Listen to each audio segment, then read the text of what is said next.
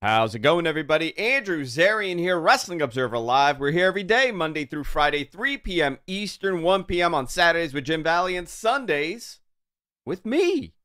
Hey, everybody. Happy Sunday.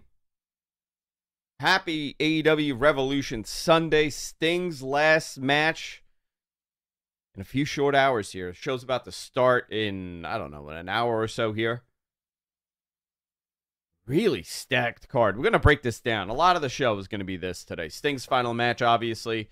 AEW Collision last night hinted at a possible opponent for Mercedes Moné's first feud in AEW. If you didn't see Collision, who do you think it is? Write in the chat. Curious. You know what? I like this. I'm into this. Also, The Rock on SmackDown on Friday night. That was something. As we're doing this, I have it on just so I can remember because Friday was so long ago, and I don't remember anything. That segment from beginning to end was what, like 40 minutes? 38 minutes, whatever it was. I was there for, and a lot of criticism over this on why the first 40 minutes were dedicated to talking. I was at a SmackDown where the Bloodline came out. They did about 40 minutes, and the entire arena ate it up. Nobody criticized the thing. So we'll talk about that. Also, a lot of passings in the world of professional wrestling. Virgil passed away. Ole Anderson. Very different generation of athlete. Very different generation of professional wrestler. We'll take some time and talk about this, especially Ole. And how instrumental this man was to the world of professional wrestling. All this and a whole lot more here on an AEW Revolution episode of Wrestling Observer Live. Stay tuned. We'll be right back after this. Wrestling Observer Live here on Sports Byline Sunday edition.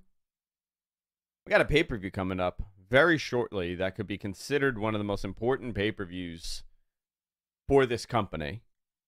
With Sting's retirement, the last show before Mercedes arrives, the last pay-per-view before Mercedes arrives, the last pay-per-view before Okada, potentially, and a whole lot of other things in this company. It is a transitionary year for AEW, and I want to take some time to talk about that. But I do want to talk about SmackDown. Also, I got a guest in the studio. Me. My daughter's here. Taylor's here hanging out for a couple minutes. So you're watching a pay-per-view tonight? Yes. Are you excited to watch a pay-per-view tonight? I know we're watching The Rock right now as we're doing the show. It's happening here. Taylor's going to be hanging out with me for a few minutes while we do this. That's a good shot. Let's get a wide shot of that. Let me see. Where's the wide shot? No? There it is. Look at that. It looks great. All right. Now we'll talk about professional wrestling. Bloodline segment. My kids went nuts for this. Taylor's here for this segment because she very much enjoyed watching SmackDown. It's interesting, right? The perspective of wrestling and how it changes as you get older and what you're into. You know, a lot of criticism. 42 minutes for this Bloodline segment. And I have to tell you, the amount of disenfranchised or casual or, you know, Twitter followers that only just watch the wrestling news, they don't really keep up with it. They were psyched for this. The amount of feedback that I got, listen, it speaks volumes, right? There's different levels of commitment and watching. There are people that watch the Mets only in the playoffs. There are people that only watch the Mets when they go to a couple games throughout the year. And there are a lot of people that watch the Mets every single game throughout the entire year. And they're committed to this because it's their franchise. Same thing goes for professional wrestling. 42 minutes. Roman Reigns comes out, does his Bloodline entrance. He comes out and starts speaking. He tried to get Glendale, there in Arizona, to acknowledge him. After the third time he tried to leave, but Paul Heyman told him that they had to wait for The Rock. You could see how annoyed Roman was by this. Dwayne comes out, just insults the fans. Calls the people of Phoenix something I'm not too sure I could say on the radio. There was also a sign that they were trying to censor where it said, "Die, Rocky, die." Did you see this, Matt? I did. I was perplexed with everybody else. I thought it was me. I thought it was my TV. I was like, what's going on? Why is it blacking out? My daughter And goes. then, My daughter yeah. goes. What's? I think the TV's broken during the segment, and she's like, "Oh my Yeah. gosh, why does that sign want him to die?" Not to explain. I'm like, "Oh, it was like a thing. They chanted to him." But you know what's amazing? They obviously, the network didn't want this, or WWE didn't want it. Someone didn't want it, right? But that whole "Die Rocky Die" thing was perpetuated by the WWE. It wasn't. It wasn't really a chant. It wasn't something that really existed. My God, look at Dewey come out with that shirt, huh? You saw that shirt? That was something. That was a statement. I would wear that. He's playing that character, and he's playing that Hollywood rock character. That outfit is right up my my Miami Andrew Zarian in Miami collection that I'll be launching this fall. The Rock comes out, he insults people. They counter offered Cody's challenge here. Which I think I've been pretty vocal. I'm not a fan of this tag match. I got yelled at, right, by a professional wrestler, and he said, I don't know why everybody's complaining that they got to work 2 nights. These guys work 2 nights regularly. And I'm like, yeah, but I'm complaining about myself. I'm not complaining about them. I know they're totally capable of doing 2 nights. I just don't want to see them come out twice. Whatever. It could be a fantastic match, and I'll probably eat my words. And I'm almost convinced of it because of the hype around this. It's astronomical. Rock comes out. They do this challenge thing where if they win the tag match, if Cody and Seth win the tag match against The Rock and Roman, there's no Bloodline interference. But if they don't, then it's Bloodline rules. So I take it as they're going to lose somehow. Cody and Seth are going to lose that first night.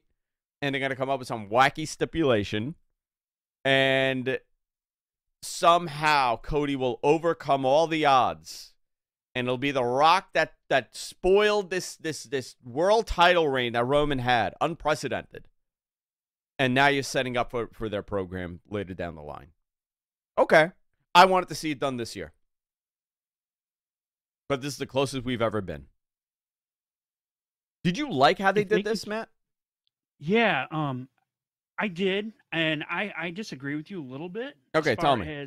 I think they might go the way of the Bloodline winning at the tag match, and then so Cody has more odds against him, and he still somehow manages to because you need The Rock out there at ringside. If they're going to do what I think they're going to do, and that's him ultimately costing him. So can you imagine? I think having them all out there and him overcoming everything is a better way to go. That's just me. I don't know. I have fan fictioned the hell out of this match. And I know. I have led down the road of Steve Austin comes and saves Cody at the end. That is the outcome that I have come up with here. Have you seen how jacked this man is? On his videos, on his Instagrams, and it's all over TikTok now. He looks I should probably remarkable. He's doing the cold tank. He's doing the cold plunge stuff. He's really into this. He looks unbelievable. Wow. Listen, so this is where they're headed. I mean, they once again booked themselves into a weird scenario that they can't pivot out of. I do think it should be Cody's year. I do want Cody to win that title, but I also want to see The Rock and Roman. This is a compromise to keep all of us happy, I guess. Understandable. And if they make all the way to next Mania, that match will be even bigger. Will it? And it won't have to be for the title. But will it? So. Will it be bigger? Sometimes a year passing doesn't help. It's a real gamble they're taking here. They feel that this will be fine. Well, I think they get enough promotion. It'll heat back up next year. By the time we get to WrestleMania 41, it will be big. Tiffany Stratton defeated Naomi in 8 minutes. She had a great showing at Elimination Chamber last week. Bailey Dakota Kai. She actually hit that moonsault. This is the first time she's hit it on the main roster. Yeah, right. she finally hit it. And it looked good. So there's that. Dakota Kai and Bailey fought Asuka and Kairi Sane in an apparent no contest. It went 4 minutes, 30 seconds. So the story was Dakota pulled the Sid move where Bailey's begging to go for that pin. the tag. If you remember, this was what Bailey did to Sasha like 3 years ago. She did the same exact thing, same movement and Yeah. everything. Someone Yeah. on Twitter did a side by side, and it was Interesting. almost the same thing. So yeah, Perfect timing too, with the impending return of Mercedes to AEW, her debut. So this is where it's headed. Dakota jumped off the apron. Bailey attempted to make the tag. All of Damage Control attacked her. Bailey's now on her own going into WrestleMania.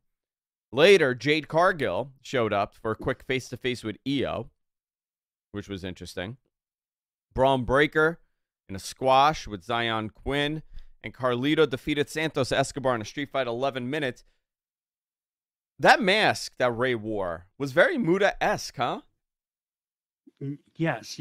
And your partner, Rich, pointed this out on the Matt Men podcast, and I didn't really catch it right away. But yeah, he's right. I didn't either until I saw it. He caught that. And Austin Theory lost to Randy Orton in 9 minutes and 16 seconds. It was a decent SmackDown. I think the big story was the opening segment with The Rock and him acknowledging Roman as his tribal chief and everything else that they did. When we come back from break, we're going into this pay-per-view, AEW Revolution, an hour away from the time that this is happening. We'll be right back after this here on Sports Byline. Stay tuned. Wrestling Observer Live here on Sports Byline. Do me a favor. Follow me on Twitter at Andrew Zarian. I'm joined by a very special guest today. My daughter's hanging out with me. Hi, Taylor. You excited for the pay-per-view? Yes. We have made it a tradition in my house where the whole family watches these pay-per-views now. And it's become so much fun for me. Do you want to tell everyone how Dominic is your favorite wrestler? Yes. Dominic and Rhea, right? I have a great story. We did the meet and greet at WWE, which blessed that I could do this. And my son is so excited to meet Dominic. And Taylor, he finally got up to him, and what did he call her? He called him, "Hi, Domino." And Rhea turned around and goes, "That's his new name, Daddy Domino." And we all had a great laugh. Let's go into this. AEW. Sting's final match. MG, my producer, he's already crying. The tears are already rolling down his face. Let's go into this. They made some changes to this pay-per-view. It is stacked. I expect this to go long. You're going to have 1, 2, 3, 4, 5, 6, 7, 8, 9, 10, 11 matches here with the pre-show. 0 hour. You got the Bang Bang Scissor Gang.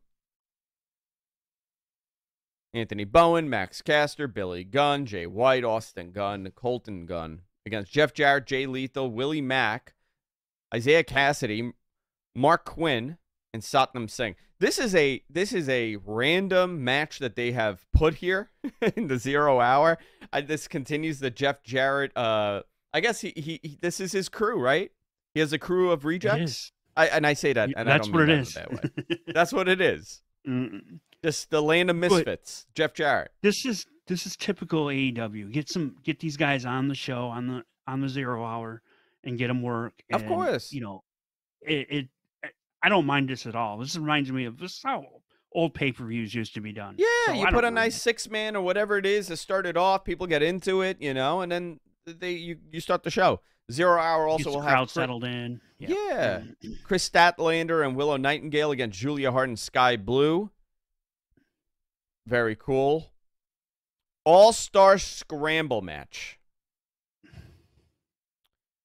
This is for a future shot at the AEW World Championship. This changed here, right? This was the meat match.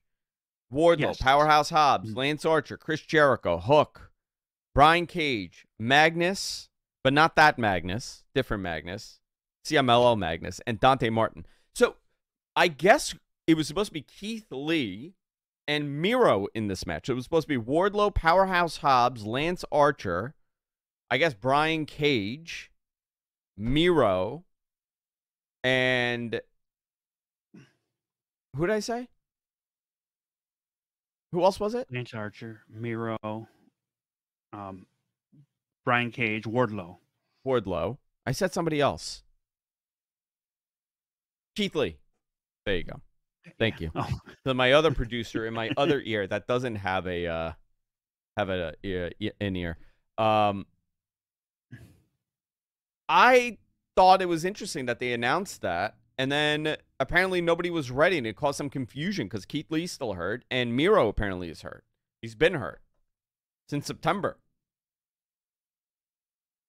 And I guess he only showed up for that final match at World's End for Andrade. Then he left again. I don't know. Who do you think takes this? Who should take it? I mean, it's really down to a couple people here. Yeah, based on Collision, I feel like it's going to be Wardlow. That's my opinion. It's either him. I guess it could be Jericho because that's who they highlighted on that promo last night. But it's either Power. I think it's going to be either Powerhouse Hobbs or Wardlow. I think it's something good for someone like Hobbs to have, and you could really have him, whoever wins that championship. Let's say it's Joe, right? Let's by default say Joe retains. That's a cool match to see. I don't know. We'll see. I find this interesting that this is the replacement. It has to be somebody that was gonna win that meat match, right? Yeah. I think it's the same person. So I'm gonna say either Hobbs or Wardlow. Jon Moxley and Claudio versus FTR. This is their return match. They had that match on Collision a couple weeks ago that ended in a time limit draw. And it was a good match, but you could tell that they were obviously holding back a lot of things, and I don't expect them to do so here.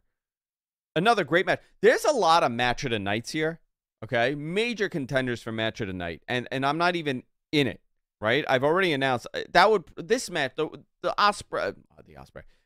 Jon Moxley, Claudio, and FTR match, it's going to be solid. The next match, however, on this, Will Ospreay, Takeshita, part of the Don Callis family.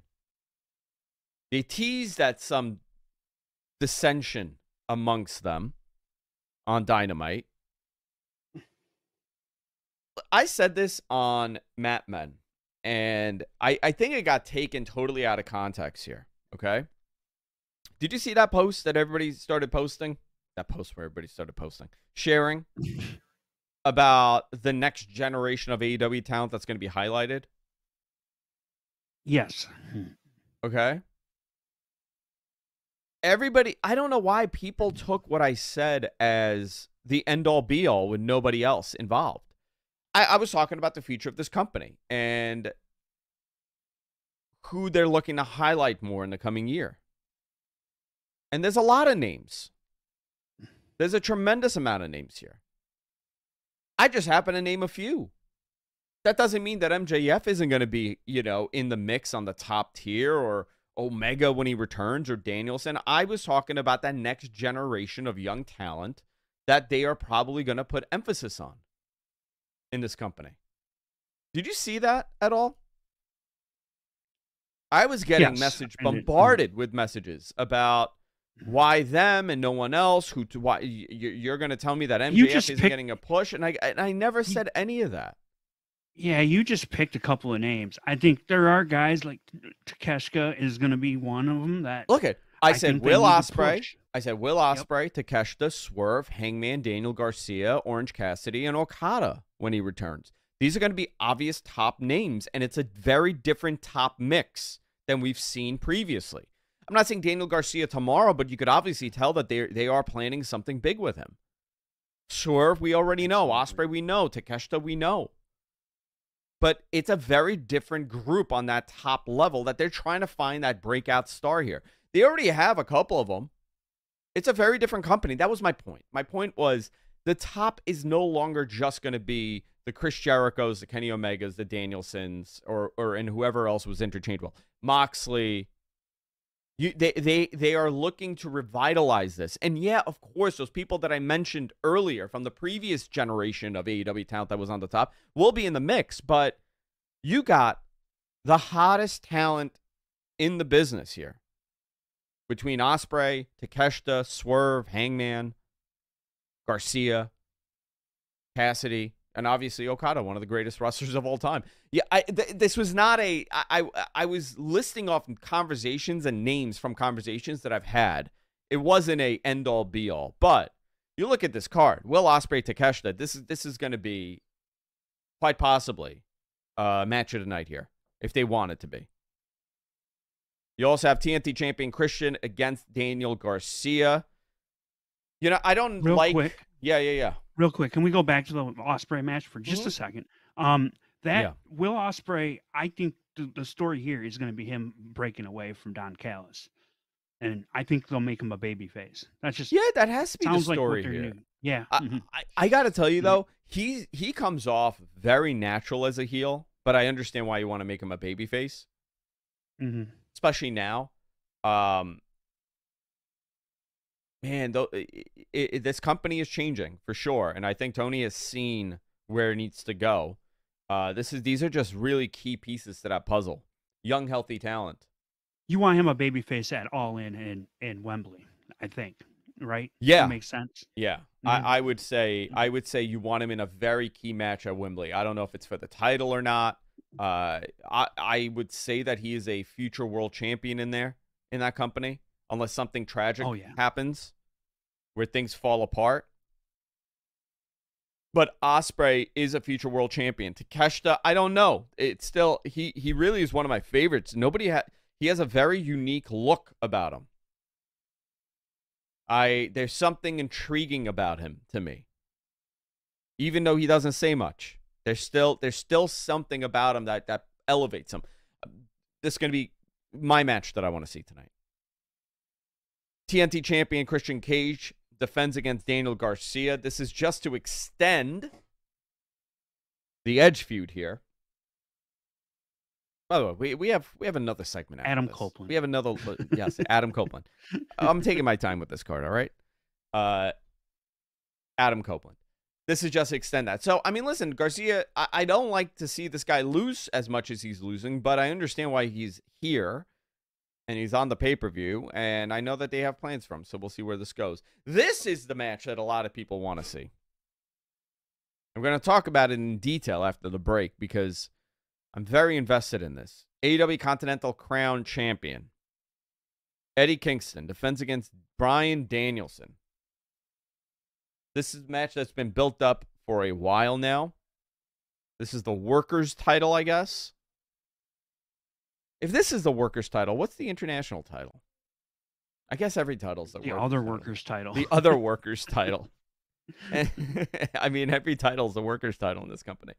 When we come back from break, we're going to break into this. We're going to talk more in detail about these two guys in this match and everything else happening on this card.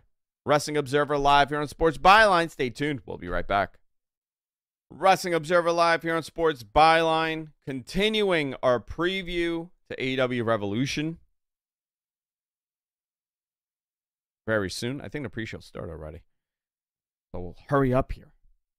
We were talking about Eddie Kingston and Bryan Danielson. And, man, you know, you got to, for all those detractors out there for this company, I don't know why, I get these, and I get these extremely, like, I want this company to go away. It's such a waste. A guy like Eddie Kingston is making a tremendous salary. You don't want to see that? You don't think these guys and women deserve a place to go outside of one company that's going to pay them a great salary and put them on national television and allow them to continue what they've been doing for 20 some odd years, like an Eddie Kingston? It's insane to me. Eddie defends the title against Bryan Danielson. This is going to be a very hard-hitting match. Who takes it? Taylor, Eddie Kingston or Bryan Danielson? Who wins the title? Pick one. No right or wrong answer here. Eddie Kingston or Bryan Danielson? Eddie Kingston. All right, that's your answer here. I'm putting my money on Eddie.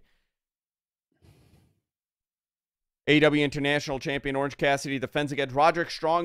This could be a sleeper. I want to see Roddy get that title. You know, Orange has done a great job with that international title. It was the All-Atlantic Championship. He lost it. He won it. He's had this thing for a while now. I would love to see Roderick Strong with it and see what he could do. It is, the presentation of Roderick Strong, I didn't really care for with the Adam Cole stuff. I still have no idea where this is going. It's all over the place.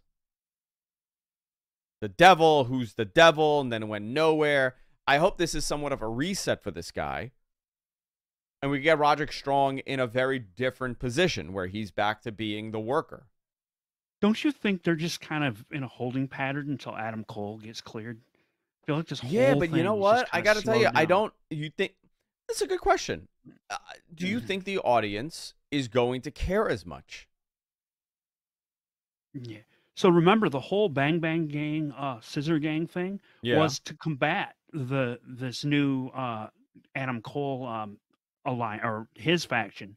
So they said we got to get together, and now they're in a holding pattern too. Yeah. So Yeah. I don't love it. I don't. Yeah, and I've been as you said that I'm trying to find a clip here that I cannot find. I don't know. It's not. I'm not loving it, but we'll see where it goes. I'm all for it. AEW Women's World Champion Toni Storm defends against Deonna Purrazzo.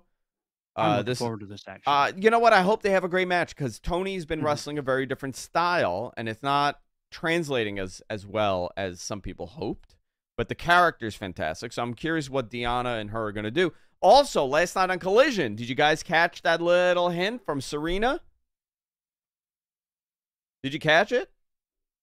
I did. I caught it right away. I thought. What did Deeb I say? wonder how many. She said, "I'm the boss," or "I'm the final boss." I'm the final boss. And I'm the greatest. And she really, it's a subtle hint, and I don't know if that's where they're going, but I mean, it would be a great first feud to bring Mercedes in.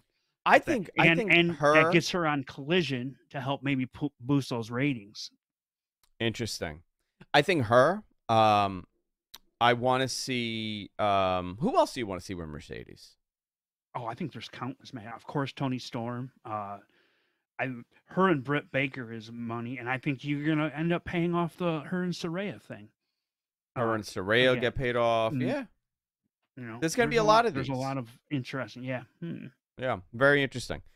Toni Storm, Deonna Purrazzo. I think Toni retains this in some weird, wacky ending. With Mariah May involved. I'm sure. For sure. And Dr. Luther or Mr. Luther or whatever they call him now. The butler, Luther. Just Luther. That guy's had a hell of a career, huh? Good to be friends with Chris Jericho. He was a deathmatch guy in FMW. It's great to see. And now was he FMW or was he Wing? FMW. I think it was FMW. Amazing. Now he's a manager. He's a butler now. Wrestling changes. You could become a Frankenstein monster, and then you could turn into a butler. It's great. 3-way match. AEW World Champion Samoa Joe defends against Swerve Strickland and Hangman Page. They did a great swerve, for lack of a better term, on Dynamite, where Hangman came out with the crutches, and he kind of bowed out of the match. Joe comes out, Swerve is out there, and Hangman attacks Swerve. Part of the story to me is going to be that I feel that they're going into, which they have. They've told that story a little bit. It's not about what Hangman wants. Hangman doesn't care about that world title. It's more about preventing Swerve from getting it. And that's really what it's coming off as. And I like that. That's a good story to tell. I feel like Swerve's time is coming as world champion.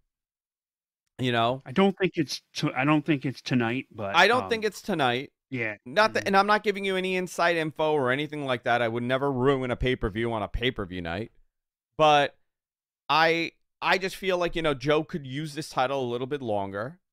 It's gonna mean more. Whoever takes it from him will mean more. And you got more story, right? You got Double or Nothing in May. You got that potential April pay-per-view.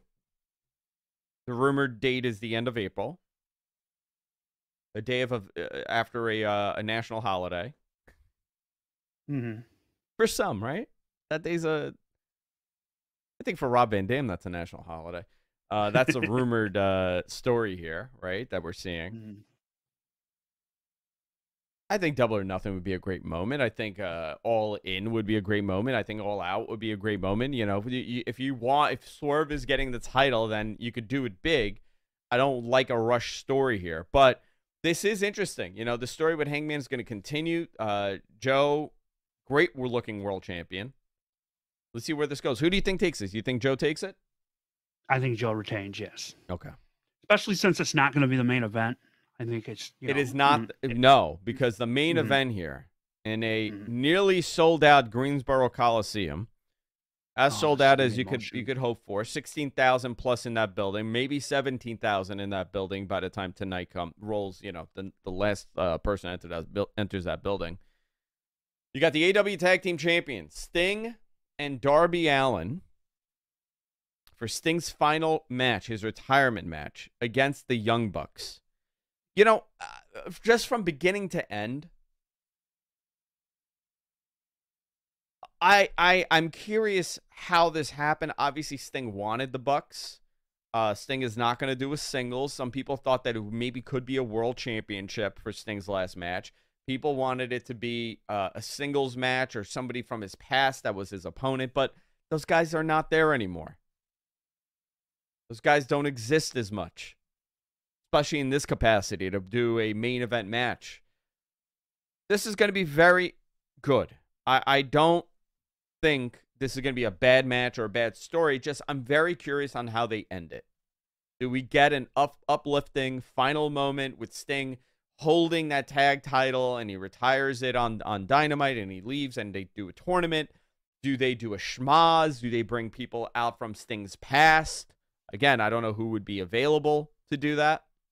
I know they've talked about Magnum TA and others. There's going to be some people there.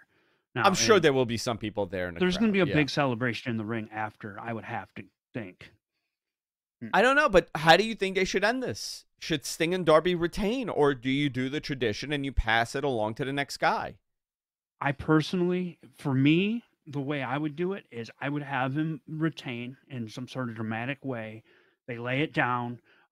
They relinquish the title, and then on Dynamite this week, they can do a qualifier. So whoever wins the FTR, Claudio, and Moxley match is one opponent, and then they do a qualifier on Wednesday, and then at the big business show the following week, they have the tag title match to retain for a new title. That's how I would do it. I don't know if that's right, but that's fine. I'm okay with it. I'm going into this with very little expectation. I don't like creating this like this is how it should go and then being disappointed. I think it's really important to just let these things play out sometimes. And that's what I'm doing.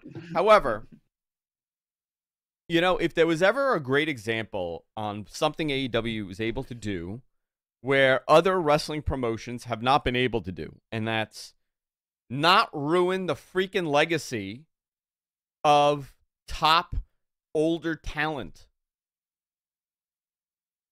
WWE, I don't know why they have this inability to ever do right. Right? What? I guess it's a Vince thing.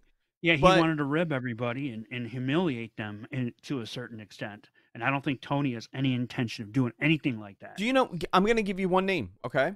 Kurt Angle. Kurt Angle's final run in that company. You took this guy, you told everybody he's one of the greatest talents you've ever had. Even outside of your company, you've respected this. He shows up and he's losing everywhere and he's goofy. And I get that he's not as mobile, but you know what? You do your best to protect that guy. Hogan was the only one, really, that they protected like that. There was some iffy stuff in there, but yeah, you're right. You know, Hogan they protected. Flair, they made him do all these ridiculous things that made him senile. They bring back these legends. They're in these backstage segments. They're doing the Tutti Frutti, and they're acting senile. While they downright humiliated Mark Henry on the way out. Remember that? Yeah. The Big Show, they made him cry every week. Dusty, they brought Dusty out. They had him, emasculated by Stephanie McMahon. It is so bizarre how they do it. But in AEW, you know, every one of these older names that they've brought back, even for just like one-off matches or whatever they're doing, it's been with tremendous respect. Rob Van Dam is a great example of this. He's having a blast doing this. They've brought, Sting, one of the best final runs that you could ever imagine. They treated him as a special attraction. He never lost.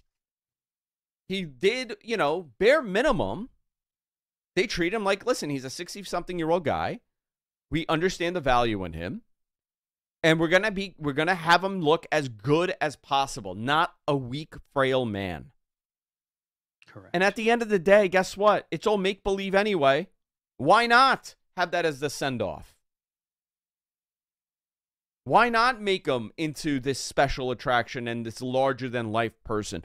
I love how they booked this man, and this is coming from someone that grew up on the East Coast, on the Northeast. Sting was not the man for you. That WCW run, the only reason why I ever got to experience it the way that I did is because I had a grandmother that loved WCW. For a lot of other people, that was their Hulk Hogan. That was their Ultimate Warrior. And for me, that was who I grew up with. And for you, that's who you grew up with. Mm-hmm. And I think it's amazing that we are finally getting a proper send-off here. No matter what they do tonight, this will be a very memorable night, and it shows you how important Sting was to professional wrestling. Because in a cold period for AEW, they were able to sell 16,000 plus in the Greensboro Coliseum, a building that generally has not done well for them. Or WWE. It's a hard building to fill at this point. Let's all enjoy this tonight. When we come back, we're still got to talk about a couple little things here on Wrestling Observer Live.